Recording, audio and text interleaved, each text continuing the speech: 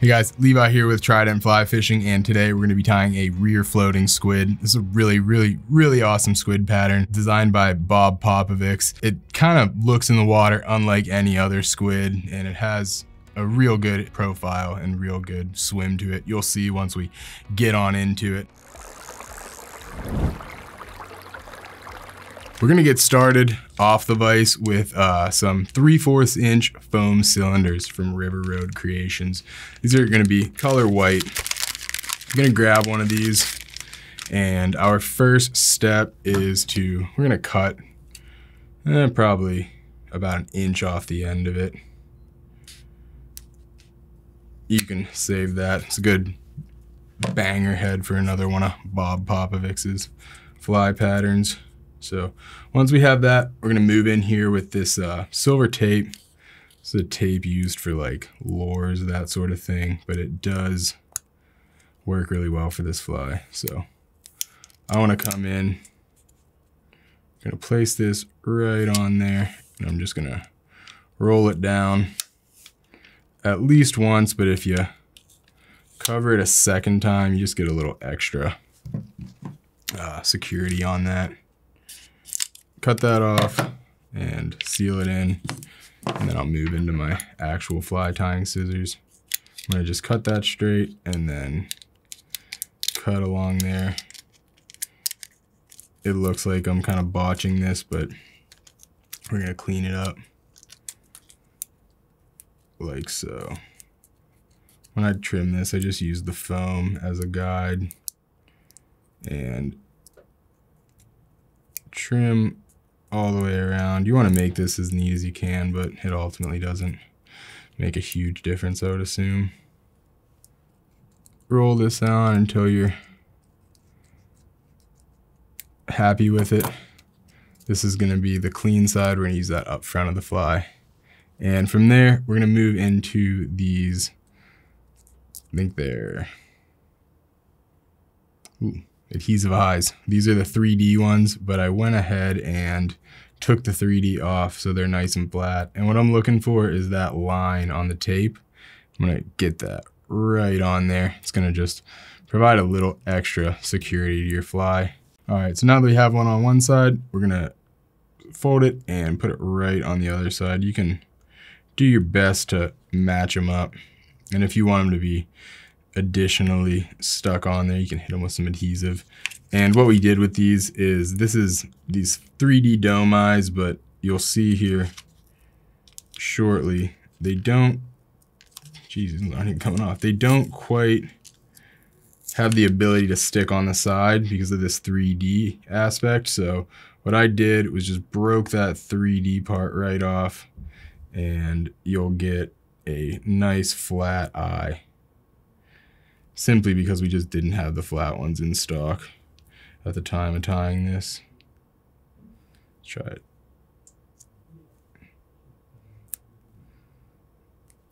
Get in there with your bodkin right once you separate it.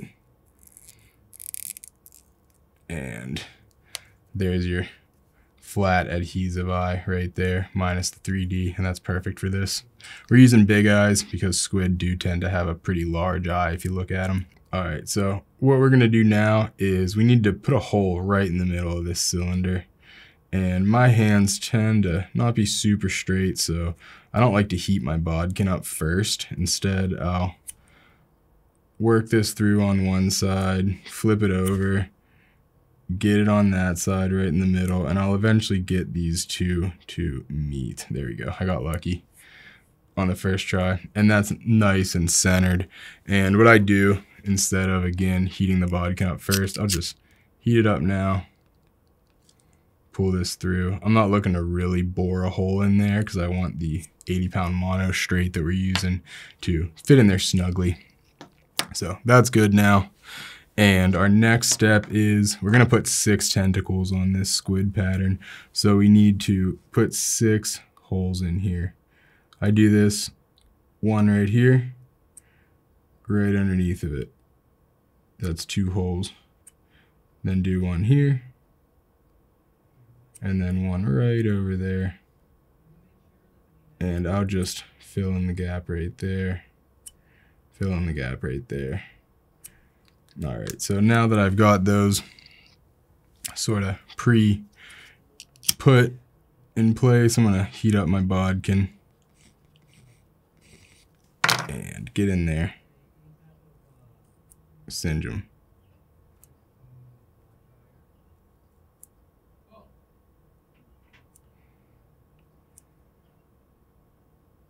And this space will all get covered up with our feathers because we're gonna leave the nice marabou here, and that's our next step. So let's get this 80-pound mono straight, put it right through the back, and grab our lighter again. We're gonna create a nice little ball on there, and I'll just pull that straight down, hit it with my finger. Now that'll be nice and snug for you, it won't go loose. And you can also hit it with some epoxy once we mix that up. All right, so I put 2 more holes in here, made an even 8, just because that's gonna give me some leniency in terms of where my tentacles are gonna go. It's not necessary, but I just kind of wanted to have that option. So from here, we have 6 pre-selected nice saddle feathers. And what I was looking for with these is I wanted a nice even stem, and I wanted some thickness to it because we're gonna put this into some holes, and it just helps a little better to have sort of some support. So get those worked out before you mix your epoxy so you're not rushing through that 5-minute cure time that you have. So from there, we're gonna move into a 2-part DevCon epoxy. Get yourself out. You don't need a whole lot, but you may as well give yourself enough. When you're mixing epoxy, it's very important to have exactly the same amount from each part. And I'm gonna come in here with my bodkin and just mix this up. I'm using a notepad, which is, or not a notepad, a sticky note, which is another Bob Popovic's idea. It's nice because it sticks and you don't have to worry about it sliding around. So first things first, I'm gonna get a little bit of epoxy right on that mono and just pull it straight in. That'll seat that nicely and it won't budge or move. From here, I'm gonna grab each saddle, dip it into the epoxy, and put it right in the hole. You wanna do this, slowly. Take your time. And you also want these feathers to all curve inward.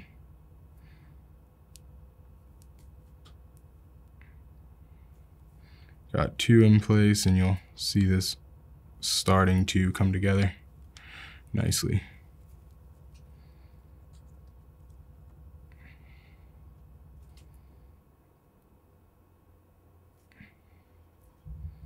Hit that.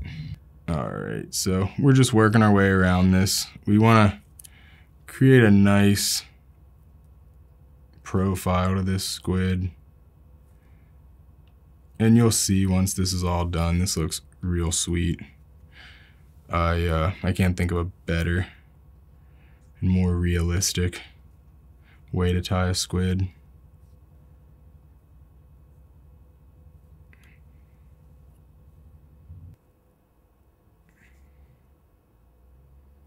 All right, so now I'm just gonna look over this, make sure we don't have any huge gaps or anything. Make sure these feathers are all facing inward. All right, so now that we have all of our feathers tied in, you'll see we have this real nice set of long flowing tentacles, our mantle here, and that's all done. So we can set that aside while we get into our tying procedure. All right, so now that we have our tentacles and mantle done for this fly, we're gonna move into an Ahrex 5/0 blue water hook. This is a real solid hook, and when you're tying this fly, it's essential to have a strong and heavy hook, because the way that this fly is gonna swim is this hook is gonna sink below the water. So when you strip this fly, it's gonna pull down at like a 45-degree angle, and it's gonna create a nice bubble trail, and then it's gonna float right back up to the surface. Something that I don't think you can get from really any other fly pattern. So get in there and tie this down.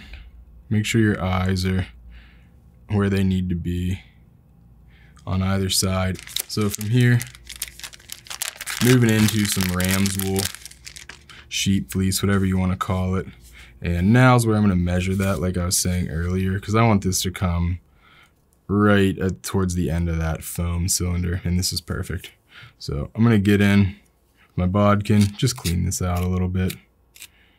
This is a real nice material, provides instant volume, and it's going to tie this whole fly together nicely. Once this thing's done, you'll see how squid-like it looks. It's a very realistic imitation. So get that cut right at the hide. And bring your thread right on back. I'll get in once more and just clean up anything that's sort of disastrous in there. And now we're going to move in there with that sheep fleece and get it tied 360 degrees around the shank. It's sort of easy to distribute that, I've found, but take your time and make sure that it is fully around the hook shank. And I'm going to just leave that there because it's going to add some volume, which is sort of much needed for the profile of a squid. So bring our thread an eye's length or so behind that, and we're going to grab another patch of sheep's fleece. This one doesn't need to be as long. It's going to taper in, but cut it close to the hide, no less, and clear out any of those disruptive fibers. I'm going to pull my thread just a little bit more. We're measuring this. We want it to be a little shorter than that previous bunch, just to sort of create the taper and natural profile of a squid. And squid are a real solid critter, both to imitate. I find them very fun to tie, but they're just one of those things that gets eaten by all game fish pretty much. They call striped bass squid hounds for a reason, and things like bluefish, things like blue marlin will even eat a squid. They're a pretty ubiquitous form of bait. Loosening that just because it's not fully distributed around the shank like I want. All right, I'm okay with that, and I'll get in there. We'll leave that as is. This fleece is just sort of there to create profile rather than be super neat and tidy. All right, so I'm gonna get that ready. We're gonna move in with some bucktail, and when you're selecting your bucktail for this fly, you're gonna want some length to it because we want this to extend just into those feathers at least. So you do need a kind of nice tail on your side. Get in there. Clip it close to the hide. We're using about, it's gonna be about a pencil's width in thickness. A nice even size, or I'm sorry, not even, but a nice solid clump in there. Clean out any of the shorts. Those aren't gonna help you out. And straighten those tips.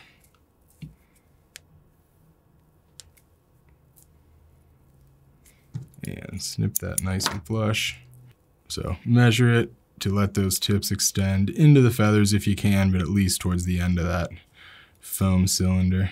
And we're gonna couple loose wraps and distribute this evenly around the hook shank, just like we did with that sheep fleece.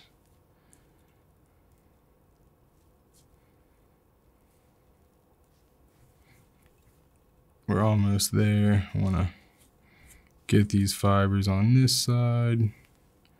This is sort of just a tedious process. It helps to have thread pressure when you need it and take it off whenever you need to adjust those fibers.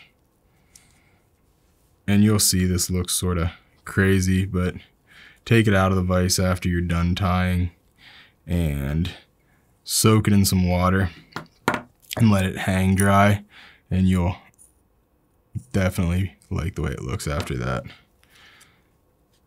All right, a few more neatening wraps, and now I'm gonna, so I'm just cleaning this up, getting rid of these fibers here.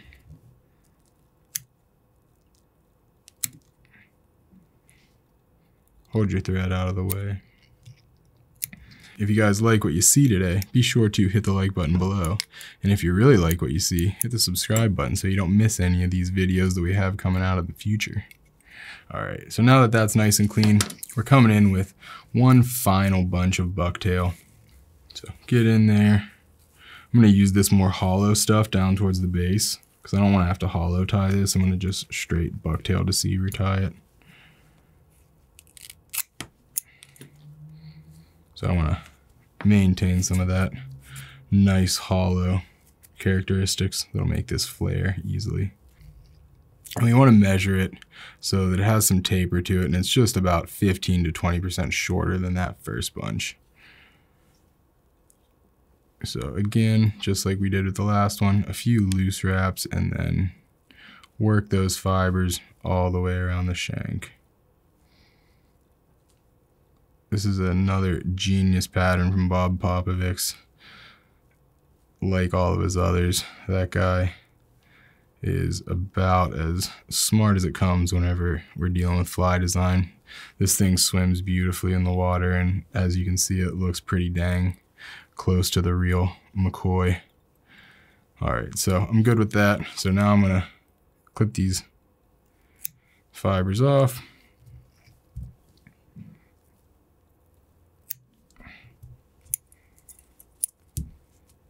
Do some final adjusting before we whip finish.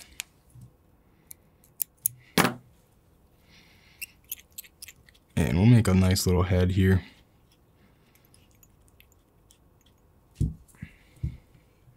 If you need, decrease the angle of those fibers at all. Now you can do that with your thread control, but I'm okay with that. That is almost done. If you want, you can definitely get in there, dot this all up with some Copic markers or some Sharpies. You can put dots all the way down this to imitate the chromatophores that all squids have.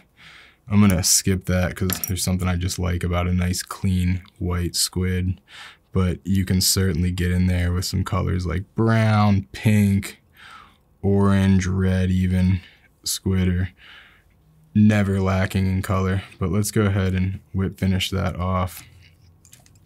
That is a rear floating squid. I want to thank you guys for watching, and I will see you next time.